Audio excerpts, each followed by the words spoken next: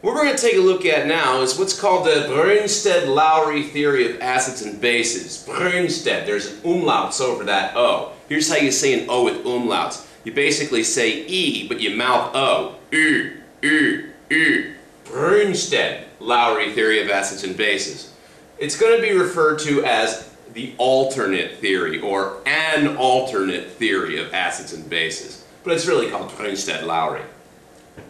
First, let's take a look at the Arrhenius theory again to see what that tells about acids and bases. Then we're going to take a look at this Bronsted Lowry theory, and then we're going to be able to identify Bronsted Lowry acids and bases. Arrhenius defines acids based on their characteristics. Acids contain H plus dissolved in water, bases contain OH minus dissolved in water. Bronsted Lowry defines acids and bases by their actions. What do they do in a chemical reaction? Acids are proton donors.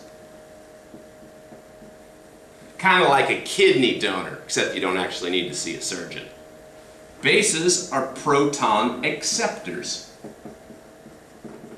Now let's talk about this whole proton business. This is a proton. If you throw an electron around it, you're talking about hydrogen. A hydrogen atom is made up of a proton with an electron zipping around outside of it. However, when hydrogen loses its one and only valence electron, it becomes a hydrogen ion, a proton. See, that's all a hydrogen ion is. It's what's called a naked proton. Woo! Atoms gone wild! So an acid is anything that gives up H plus in a reaction. And a base is anything that takes on H plus in a reaction. See?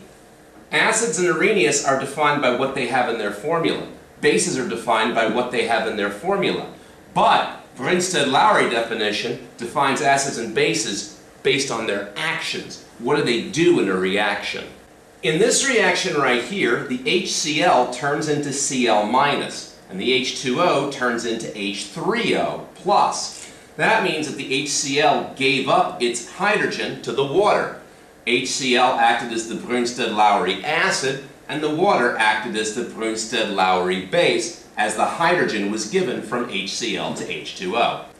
In this reaction, NH3 becomes NH4 plus 1, and H2SO4 becomes HSO4 minus 1. H2SO4 lost a hydrogen, NH3 gained it, therefore the H2SO4 is acting as the Bronsted Lowry acid, and the NH3 is acting as the Bronsted Lowry base. The H plus is lost by the sulfuric acid and gained by the ammonia. In this reaction, the HBr becomes Br minus, and NH2 becomes NH3. Well, HBr lost a hydrogen, and NH2 gained a hydrogen. So the hydrogen went from HBr to NH2, making the HBr the Bronsted Lowry acid, and then H2 minus the Bronsted Lowry base. You can see from this that as opposed to Arrhenius that said bases must contain OH, a Bronsted Lowry base is not defined by that. A Bronsted Lowry base is defined by its actions in a chemical reaction. The acid is the species that loses the hydrogen, proton, and the base is the species that accepts the H plus, the proton.